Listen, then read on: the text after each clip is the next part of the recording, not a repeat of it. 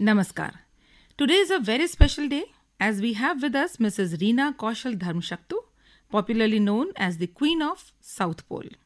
She is the first Indian woman to ski from the coast of Antarctica to South Pole in 2009 as a part of 8 Women Kaspersky Commonwealth Antarctica Expedition. So welcome Mrs. Reena on our show. Thank you, Minu, and thank you, Akashwani, for having me here. It's a pleasure to have you here. Okay, Reena, first we would like to know you as Reena. What is Reena? Reena Kaushal. I was born in Bareilly. My mom is from Bareilly. My father is a Punjabi, and he was in the army. So he got posted around all over India, and ultimately he liked Darjeeling. So he decided to settle there and take premature retirement. And that's where most of my education took place, and also my formal training took place there. My husband, Lavraj Singh Dharmshaktu, he's from Uttarakhand, and currently we're living in Delhi. Okay, Reena, do you know that people call you the Queen of South Pole? No, I wasn't aware of it. Just today only. That sounds quite good to me. But I don't know. I hope I deserve that title. Okay, yes, you do deserve the title of Queen of South Pole, and we would like to tell our audience how you got this title and why you got this title. So before we start about your journey to this title, let our audience know what training you took to come into the field of mountaineering and skiing. I had done my formal mountaineering training from Himalayan Mountaineering Institute, Darjeeling. There are several institutes like this which give formal training in India. One is in Manali, another one in Kashmir, one is in Uttarkashi, Uttarakhand itself, and so on. In Arunachal also we have one. And now also we have a new institute which is coming up in Uttarakhand in district Pithoragarh in Munchiari. It's called Pandit Nayan Singh Surveyor Mountaineering Training Institute. And incidentally, I happen to be the OSD for it. So I'm helping up the government of Uttarakhand set it up. Okay. Before we start about your training and your expedition, let us know something more about the main man in your life, and that is your husband. Okay, yeah. So he's also a big mountaineer, and he's currently in the Border Security Force. And he has climbed Mount Everest 7 times. Mostly he's gone on Eco-Everest expeditions, so cleaning up expeditions of the Everest. And besides Everest, he's also climbed the 3rd highest mountain of the world, Kanchenjunga. Kanchenjunga is the highest mountain of India. And he's done over 50 mountaineering expeditions.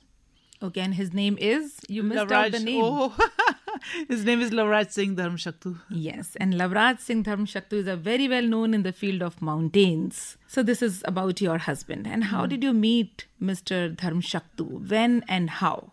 I had met him in Ladakh, in Leh. So I was returning from an expedition, and he was going for an expedition. So we met through a common friend at that time. So it wasn't a very long meeting. We just had a cup of tea. Okay, and which year it was? This was in the year 2000. And you got married in? 2004. Okay. And who all are there in your family? So in my family, I have one son. He's going to be 7 in October. And yeah, it's a small family. And my parents, I have my mother. My father had expired in 2008. And I've got sisters and brothers. And in-laws side also, it's a big family because they're a family of 7 children. Right. Yeah. And you are currently based in Delhi. Yeah, in Dehradun also, because I'm doing that OSD work for the institute. The building hasn't come up, is it? So the Pandit Nayan Singh Surveyor Mountaineering Training Institute. Yes. Okay, Reena, now tell our audience, how did Antarctica happen? Yeah. So I read in a newspaper that Felicity Aston is looking for girls who are interested in skiing to Antarctica, and I wished. And who is Felicity Aston? She used to be a scientist who had worked in Antarctica. Mm-hmm. That time she thought about, leading women's expedition to South Pole. And currently she is a traveler, and she writes and she gives motivational talks, and she does a lot of freelance writing. How did you come to know about this expedition that Felicity Aston was going to launch? I had read it in a newspaper. And that time I wished that I would be selected for the expedition. But I wasn't aware that what the process and all. So I had gone to the Indian Mountaineering Foundation, where I was told that I can apply online. And so I had applied online, and she shortlisted 10 women from India, and out of which 2 were shortlisted for further training in Norway. And in Norway, final, I was selected. Okay. So what was so special in you that you got selected out of those 10 ladies? I don't know, actually. Maybe I was a good team player and very physically fit, and also had some qualities like I was very much in my element. Like in the outdoors, I'm in my element because I've lived since my childhood. I've been in the outdoors only and enjoyed the outdoors. So there must have been these qualities which she saw and selected me. Yeah. So what is your education in all? I have just done a BCom from St. Joseph's College, and I studied in Lortu Convent, Darjeeling only. And when did you decide to take mountaineering as a profession? I actually, yeah, I was interested, in mountaineering. As a child, I used to see the trainees doing training, doing rock climbing, and going for treks. And so I wasn't really sure that I want to be a mountaineer at that time, but I used to enjoy those activities. And then I had taken up desk jobs and all, office work, regular office work in Delhi, and I've also been a teacher in Darjeeling. And although it was enjoyable to be a teacher in Darjeeling, but I thought I'd rather be teaching outdoors than indoors. So I was longing to be outdoors all the time. So that's when I decided that actually that's my calling. Okay. So it was Felicity Aston whose call you responded to. Yes, she had put up this website where we could apply. So lots of women had applied. That's Any particular criteria?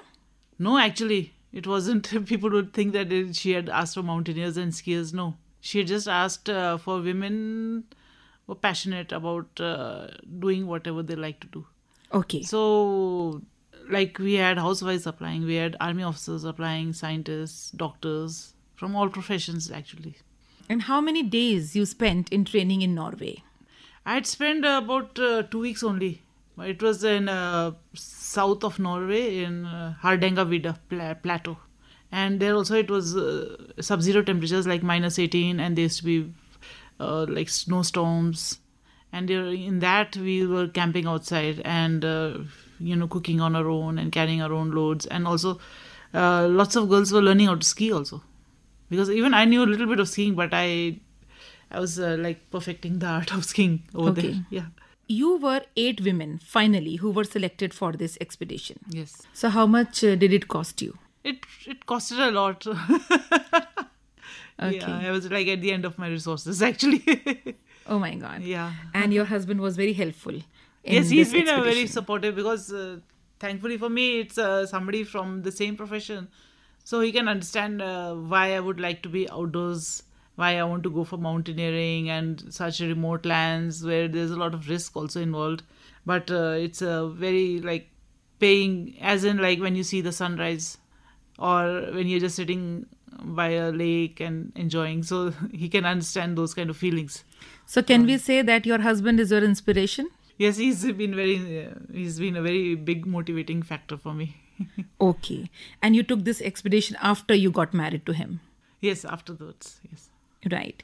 So now let us know about this expedition of yours, this 8 women team who went to Antarctica, and what made this team so special that ultimately you grabbed the title of the Queen of South Pole because of this particular expedition. So let us talk about this expedition in length.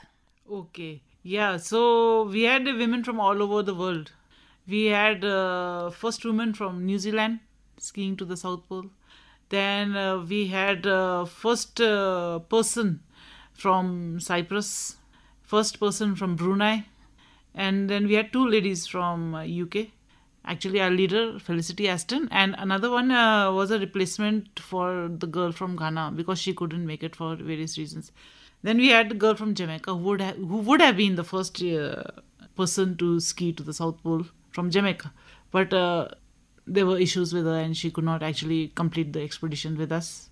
And then we had a girl from Singapore who became the first Singapore woman to ski to the South Pole. So actually our expedition, we broke a lot of records. Yeah. So there were many firsts in your expedition. Yes. And especially women. Yeah, all women. So this is your team, the 8 women from various parts of the world. Yeah. And how was Felicity Aston as a leader? Yeah, she's a dynamic leader. She could understand the strengths of a person, which is very important as a leader. So where you can put those people, which areas you should put them or utilize them. Somebody is good in organizing, somebody is good in like finding sponsors, and in the actual expedition also, somebody is organizing the tent, somebody is doing the pitching up the tent outside and finalizing the details. So it was very good that way. And this Antarctica expedition. So many people have been to Antarctica, as I said earlier also. What is so special about your expedition? We actually, first of all, we broke a lot of records. It was an all-women expedition. We had no guides. We had nobody except ourselves. And also, like, we were doing the actual thing. As in, like, we were skiing from the coast of Antarctica to South Pole. That is covering a distance of 900 kilometers. Nowadays, a lot of people, they do the last degree, from the 89th degree to 90 degrees. And that is about 112 kilometers. But the proper official record is the one if you coast to pole, if you do that.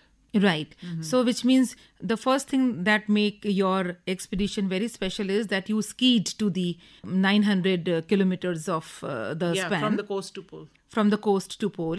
Okay.